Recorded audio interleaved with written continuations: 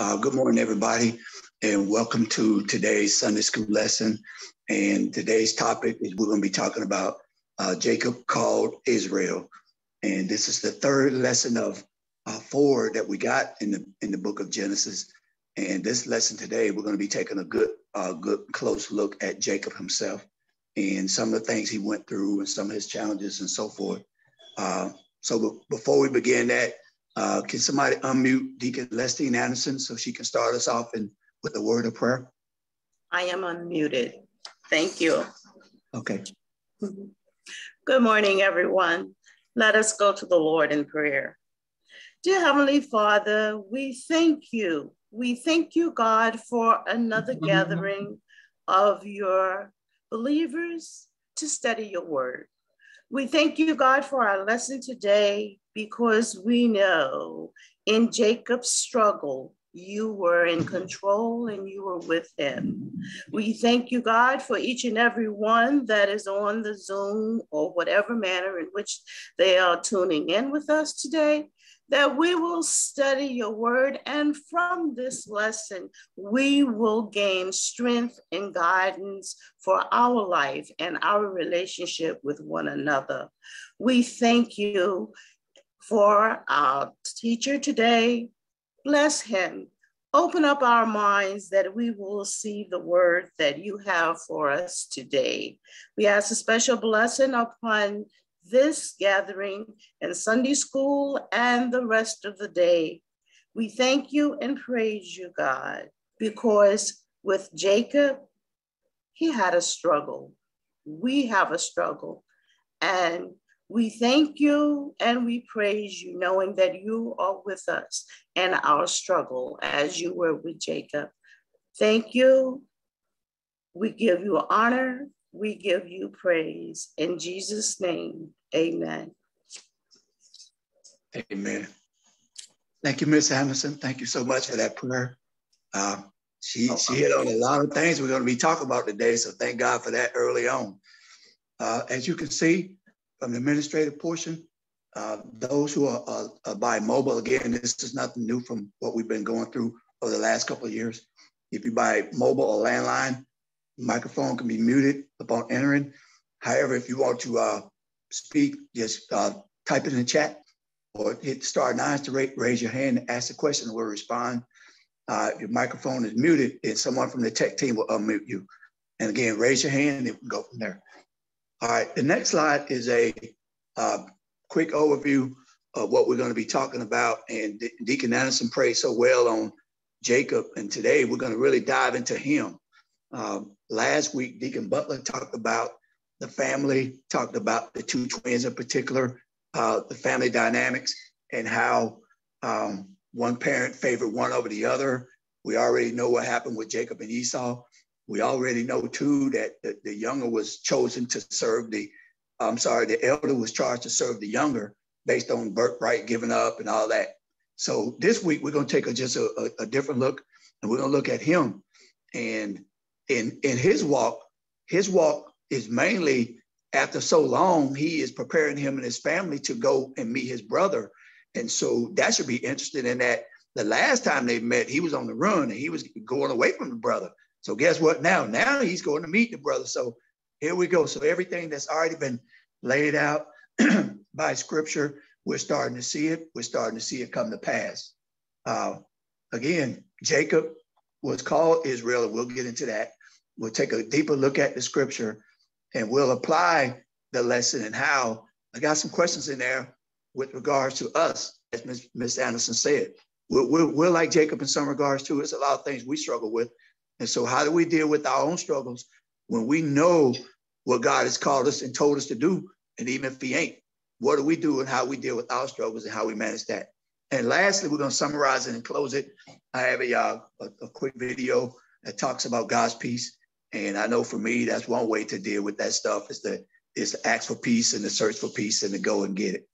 Okay, so with that being said, next slide. Okay, I've already hit on some of this, but I'll go through it again. Who is Jacob and his story? Again, primarily this lesson is focused on Jacob himself. Jacob's old and new names and their meanings. Jacob struggles with the angel, And even in the lesson, we knew of the location of where they struggled, but we never know. Even though Jacob asked the name of the angel, but we never knew who that was. And some scholars say it possibly was God himself. We really don't know that. Scripture don't tell us that. Jacob struggles with humans and God. And why are we struggling? What are we struggling with, and why are we struggling? Us. So I'm putting it back. We hitting Jacob, but at the end, I want to turn it back to us and how we deal with stuff and as far as struggling and so forth. Okay, next slide. Okay, I just took a quick, like I always do within my lessons. I like to look at the purpose of the book itself, some of the historical features of the book, why the book was written. And Genesis primarily provides an essential foundation for the remainder of the Pentateuch. The Pentateuch is the first 5 books that was written by Moses. It was the very first 5 books in the Bible. Especially when you're dealing with newer believers, those are one of the locations you can start with the first 5 books, along with the first 5 within the New Testament, Matthew, Mark, Luke, John, and so forth. For now, it all goes back to that last sentence, and that through the seed of Abraham is what God made his promises through the nations. And Jacob is one of those people. And just so happens. Next slide. Can you hear me?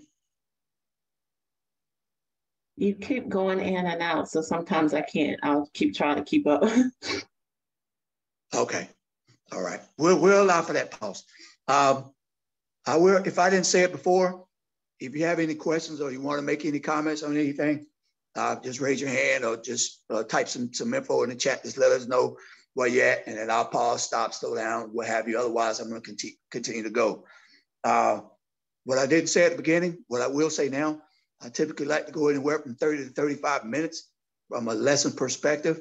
And again, a lot of that will be predicated upon you all. If you guys speaking, then we still will gauge it. If not, we're going to run through it. And if there's no questions, we're going to summarize and we're going to close. So the history begins. Okay, now you're back. Okay, for some reason I'm breaking up. I'll keep breaking in and breaking out. Can y'all hear me now? Yeah, you can hear you now. Okay. Okay, so let me know. My wife is looking at me too. Make sure my junk is working good. So, all right, I'll continue. As I said, Moses is the author, and his historical reliability is inspired by Scripture and is certified in the New Testament by the Lord Jesus Christ and the apostles. So Genesis, again, is the start of the entire Bible. But as we know, especially those of us on here who've been studying this stuff for a while, it's all about the Lord Jesus Christ and his coming back and dying and burial, resurrection, and everything. So with that being said, any questions? No? Okay. Let's go to the scripture then. Ms. Brown, you online? Good morning, everyone. Today I'll be reading Genesis 32, verses 22 through 32. That night, Jacob got up and took his 2 wives, his 2 female servants, and his 11 sons, and crossed the ford of Jabbok. After he had sent them across the stream, he sent over all his possessions. So Jacob was left alone, and a man wrestled with him till daybreak. When the man saw that he could not overpower him, he touched the socket of Jacob's hip so that his hip was wrenched as he wrestled with the man. Then the man said, "Let me go, for it is daybreak." But Jacob replied, "I will not let you go unless you bless me." The man asked him, "What is your name?"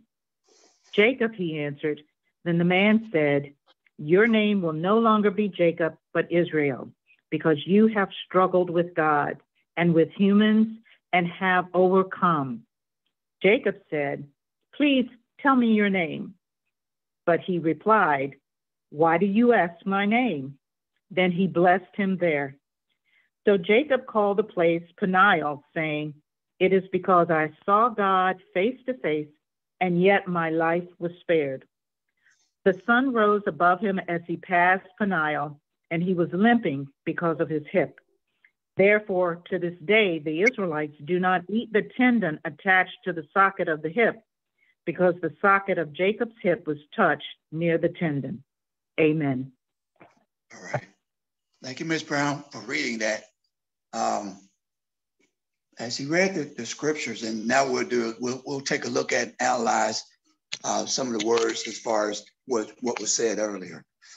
The entire Jacob being called Israel, as I said at the beginning, at the beginning of the lesson, is Jacob is preparing to meet his brother Esau, or his twin brother, and he hadn't seen him until it's been a while since they went through the issue of the birthright and all that stuff, and with his parents. Now he's about to meet him again, and the angels of God met him, and Jacob obeyed God's instructions by leaving Lebanon and returning to the land of Canaan. So Jacob took all of his family, his children, and everybody, and he left. Okay. Again, really, he was already, commanded to leave, but he really was running from his brother Esau. The region where his brother Esau lived. So guess what? He's going there, and again, he's sent by God. He knew that he deceived his brother to get the birthright in the first place. The older brother was to serve him. So Jacob is dealing with all this at the same time. So God sends the angels to assure Jacob of his continued protection. So one of the lessons, even with all the things that Jacob did prior to and even now, is that God was with him. And you went out again, Brother Lot.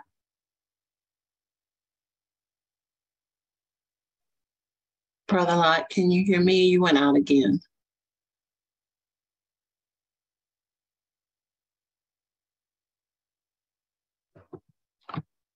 Okay, I'm not sure what happened with Brother Lot, but we'll try to go for what he has until he comes back in, hopefully. Hey, everybody, I'm sorry about that. Our internet is just going crazy this morning. Normally it works like fine, but it's going crazy. I was just analyzing. I think y'all missed probably about the last 3 minutes of what I was analyzing in the first sentence. Can y'all hear me now? Yeah. Okay. I'll go back and try to regurgitate what I said before the internet went out. Jacob is, again, preparing to meet his brother Esau, and he's taking his whole family with him at the instructions of God to leave. And the reason he's going to is where his brother lives at.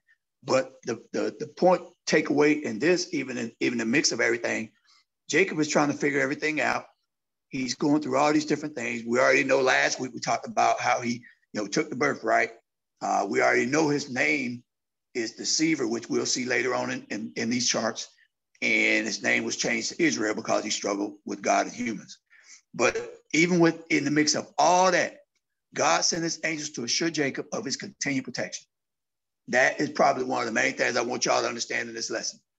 Even when we're going through things ourselves, the Lord is with us and he will protect us. We just got to turn to him and focus on what he has for us to do. Jacob was fearful and distressed as he approached Esau's territory. He wondered if he and his family would suffer violence at Esau's hand because of Jacob's deception of more than 20 years. Remember, he don't know. He ain't seen his brother. He don't know how his brother going to react. So he's got to figure that thing out. And so Jacob prayed to God for help. As a prayer is a pattern of all believers in life-threatening situations. And his prayer teaches us 4 things. 1, he's reminded God of his promise of care and protection for those who follow God's will. In awareness of his unworthiness, he expresses his gratitude for all God's past blessings and help. He prayed for God's deliverance. And lastly, he stated the ultimate reason for requesting God's protection to fulfill God's covenant purpose for his life. Okay, so he reminded, I'm out again. All right. Yeah, the essence of it was that he was grateful, and even in the midst of all that he was going through, the fearfulness he had, the distress he had, he still knew where his source came from. And he knew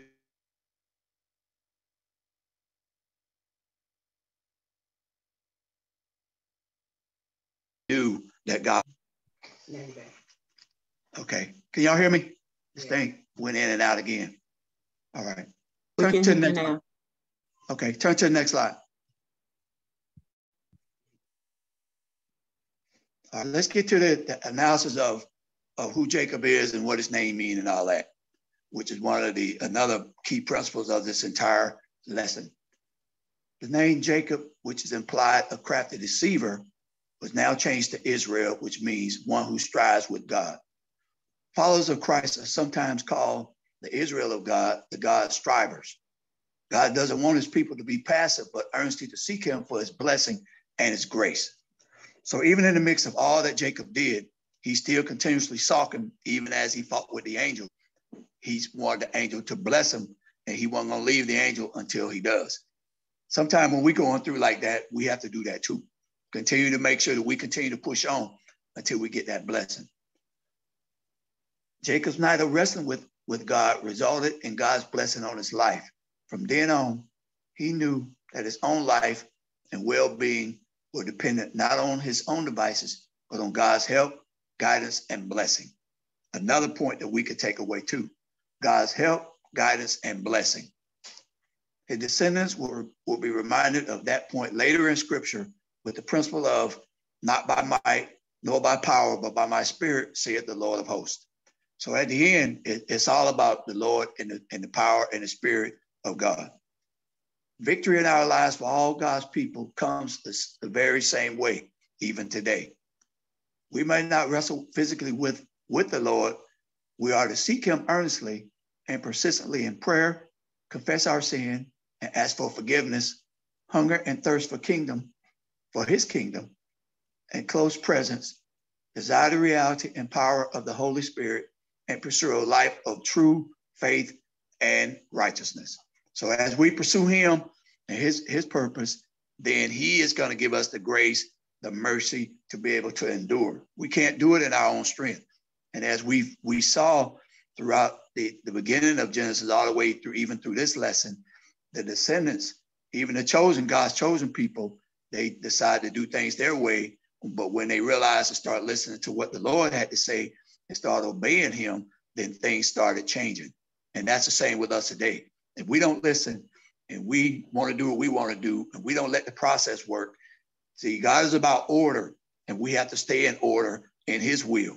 And we get outside of his will, we get outside of the order, then things go awry, and then things get worse before they get better. Any questions thus far before I move on? Any comments? Y'all been quiet. I know I've been in and out with this internet, but everybody's been quiet today.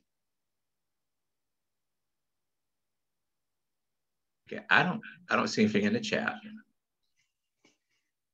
Okay, nothing in there. Let's continue. Let's go to our first question. Why did Jacob struggle with humans and with God? Why did he struggle so? We've been studying these Abraham, Isaac, and Jacob for the last 3 weeks, and we've had some great lessons to include what we're studying right now. So why did Jacob struggle? Anybody?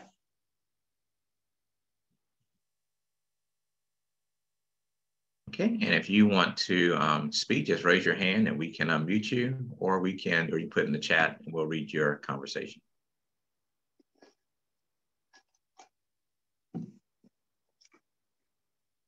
Okay, I see Dr. Grace, so I'm going to click to unmute you. I think the two things that caused Jacob's struggle. The first thing was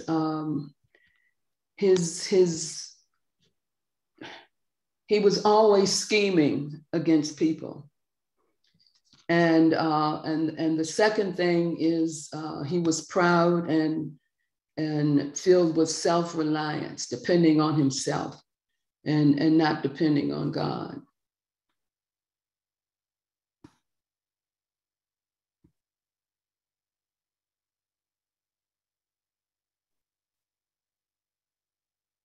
Okay, those are some good points. And let's see if anyone else. I don't see anyone else hand up, and I don't see anything in the chat. I think he's frozen again. Okay. Gotcha. Well, while he's coming back on, yeah, those are some good points. Like Dr. Grace said, struggling with, this goes back to relationships. When you struggle with both your fellow man, but it also shows that he struggled with God as well. So that was an excellent point. If there's no one else, I guess we can move on to the next slide. I think, is there a question on the next slide? Yes. So Brother Lot had wanted us to ask the question, what are you struggling with today and why? And so that's kind of like a personal reflection question, but I want to give y'all a few moments to think about that. What are some things that you are struggling with today and why? And if you feel comfortable sharing it, you can. If not, of course, you can just meditate on that. And I think Brother Lot is back. So Brother Lot, I'm back. Take back over. Hey, man, I tell y'all, my wife and I, we shaking our heads. We've never had our internet act this crazy like this, but I guess the devil is trying to make sure y'all don't get this, or y'all gonna get it. All right. Dr. Grace, I think we heard some of what you said. We heard about being proud, and Jacob was always a schemer. And I don't know about you guys. I think we all can attest even on this, in this lesson, folks that we dealing with that have those similar characteristics.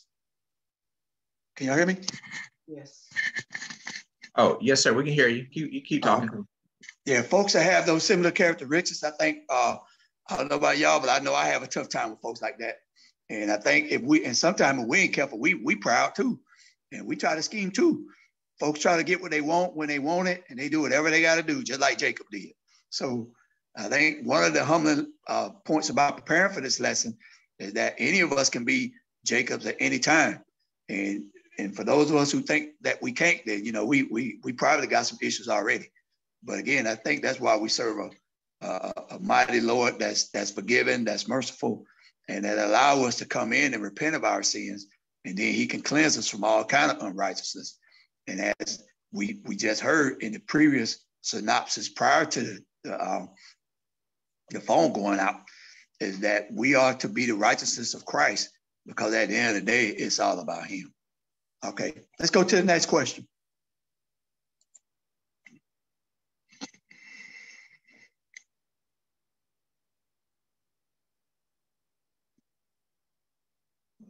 What's some of the ways we can work through our struggles with others in and out of the church?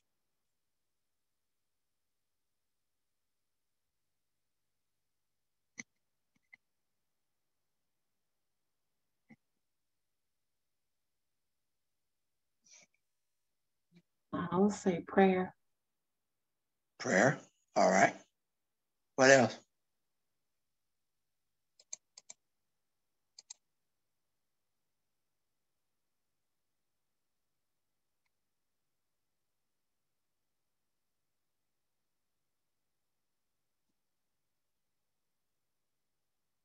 And it looks like we got recognize our role in the problem and seek to become better, and seek guidance from someone you trust, and tell the truth and pray that God reveals the truth to others.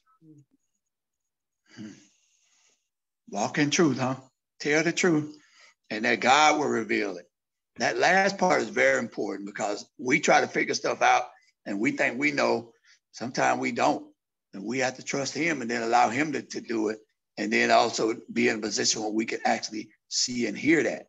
Sometimes we take ourselves out of position and we can't hear, and we don't know what's being said because we're not in position to receive it. Good point. Any more points? Any more comments? No? Okay.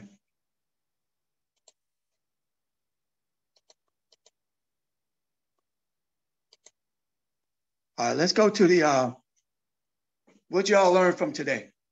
Even though we've been a very quiet audience, but that's fine. What have y'all learned? What'd you learn? How can you apply what you learned through Jacob's lessons?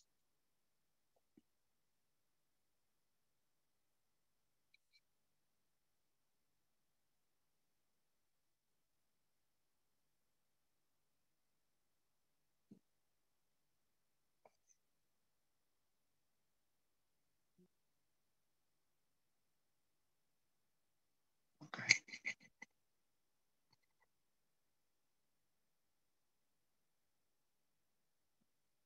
Okay, I think Deacon James was trying to raise his hand. Go ahead, Deacon James.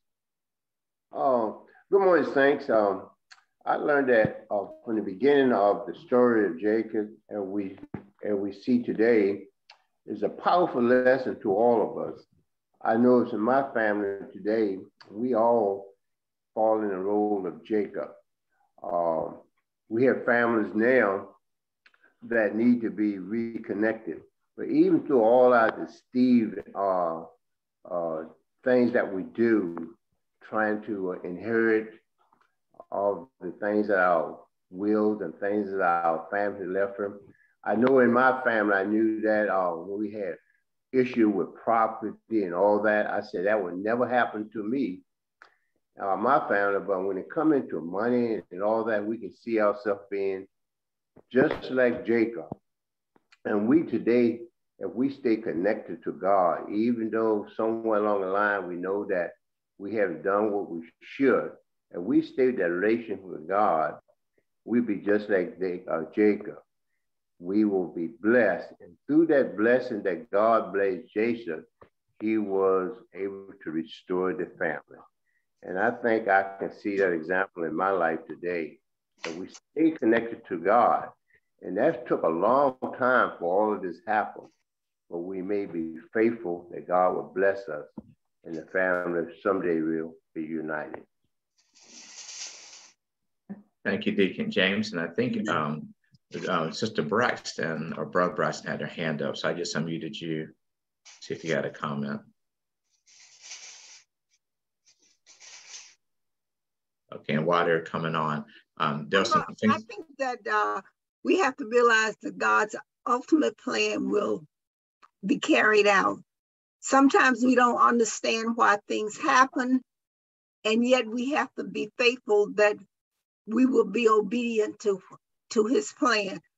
For example, with Jacob, you wouldn't have thought that all of these things had, well, we know because the Bible said it, all these things had been planned for him to do in the beginning, and a lot of these things were wrong.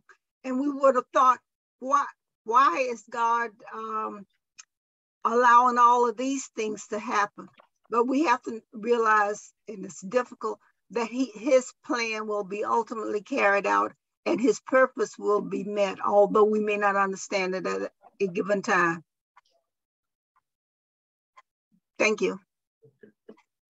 All right, and then we have a few things that came into chat, Brother Lot. We had someone said, tell the truth and pray that God reveals the truth to others. Patience is a virtue. We must not give up, wait on the Lord. And then finally, God is a forgiving God and he will not fail us. All his promises are true. Thank you, Brother Butler. And as we get ready to close this lesson, let me read for y'all chapter 33, verses 1 and verses 4 and 5. And it'll really sum it up once I read it. Don't play the video yet, but let me read it and then we can play it. And Jacob lifted up his eyes and looked, and beheld, Esau came, and with him 400 men, and he divided the children and Leah and Rachel and into 200 maidservants. And he passed over before them and bowed himself to the ground 7 times, and his brother. And Esau ran to meet him and embraced him and fell on his neck and kissed him, and they wept. And he lifted up his eyes and saw the women and the children and said, who is this with thee? And he said, the children which God hath graciously given thy servant. So at the end, when he saw his brother, fell down, kissed him, and they embraced each other. And that goes back to what Deacon Harris James was saying about the reconciliation, even within families, and trusting God, as we've heard from the other speakers, and letting the Lord do it. So with that being said, you can play the video, and after we play that, then Pastor Davis can come on and close us out.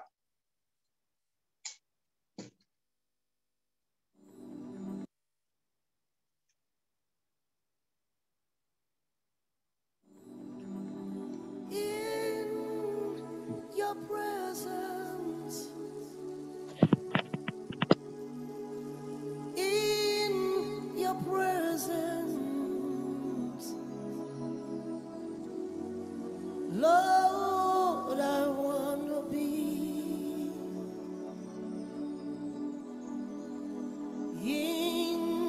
your presence.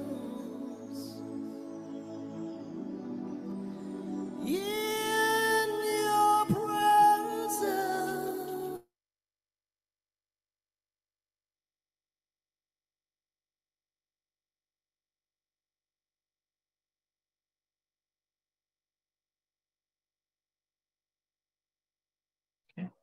All right, Reverend Graham, I think you have some technical difficulties too. There you go. In your presence. Let me hear you.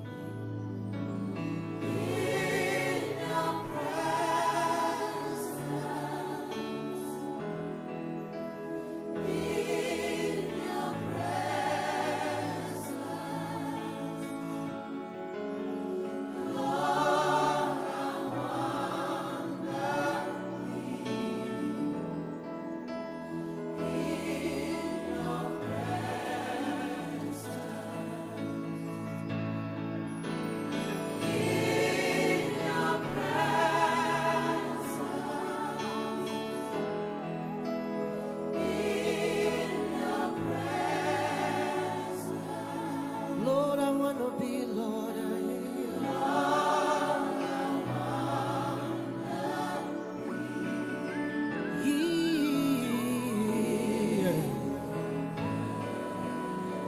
let me hear everybody.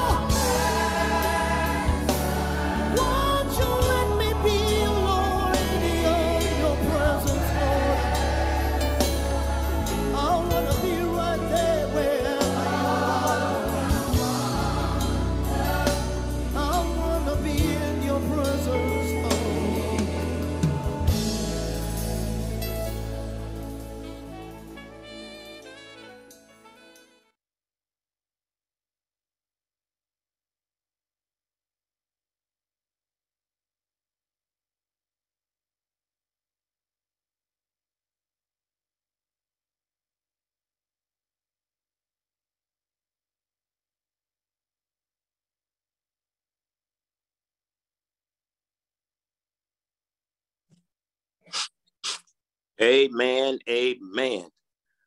We want to thank, I think it's Brother Lot that was teaching this lesson today. And it's an excellent lesson talking about Jacob called Israel. Jacob called Israel. And we know that God is in the business of transforming us, giving us new names. And we know that Jacob was a trickster, one that tricked his brother out of his birthright.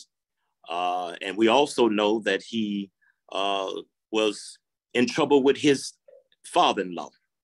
But we know that Jacob's life needed to be changed. He wanted to reconcile to his brother, and that took some struggle. In order for us to overcome, we have to struggle with our old selves. We have to struggle with sin, and we have to overcome. So we see that Jacob was in a particular place where he secured his family But then he was not alone, because there was a stranger, a man that came along and wrestled with him. Now, some people say it was an angel, but whoever it was, this person was a manifestation of God. And we know that they wrestled and they wrestled and they wrestled. And that's what we have to do. In order for us to be blessed, we have to wrestle against our old selves, our old nature, wrestle against those sins that so often beset us. And because we are in a struggle. We are in a struggle. We are in a spiritual struggle. But in order for us to become what God wants us to become, we have to put up a struggle. And we see that Jacob put up a struggle, and him and this unnamed man wrestled, or this angel, whoever that person was, it represented God.